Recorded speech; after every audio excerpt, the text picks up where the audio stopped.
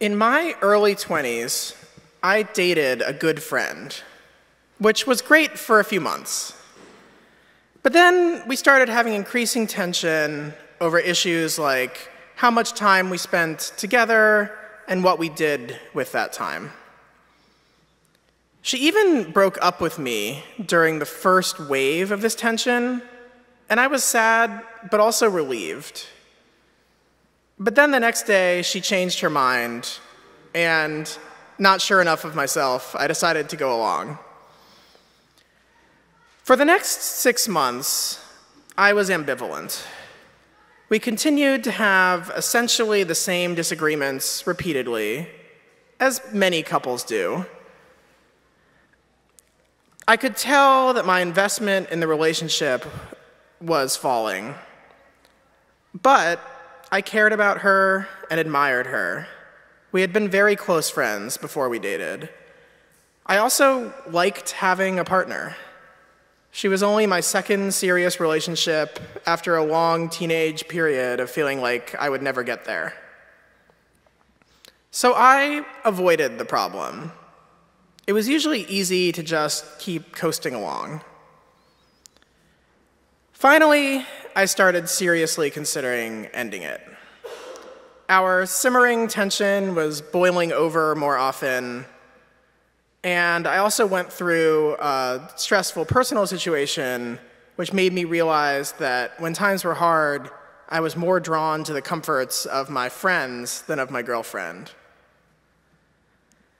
And then timing aligned where I had planned a week-long solo vacation, which gave me room to breathe and also to experience what life was like without her. I embraced this opportunity to slow down, to journal, and to take bike rides in nature.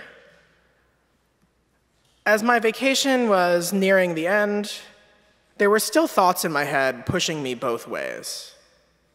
What if you break up and regret it? What if you're alone forever? What if you stay and regret it?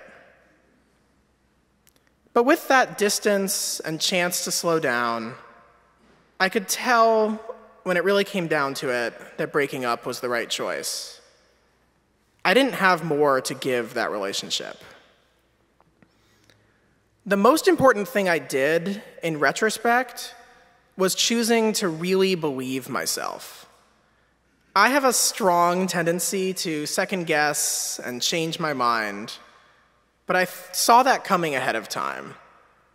I decided that if I was going to end it, it needed to be a final decision. I knew that getting back together would be a temptation, but not right for either of us. So I stuck to that plan. After my vacation, we had a long, hard talk where I told her my decision and stayed firm to it.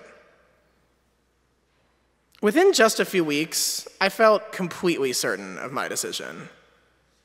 With the space and closure that came with the breakup, I could feel that things were better on the other side. I had a few more deeply emotional journaling sessions and was able to process the prior year and articulate lessons from it. I'm so thankful that I found the right conditions for discerning what I really needed, and that once I saw it almost clearly, I pushed myself to be decisive.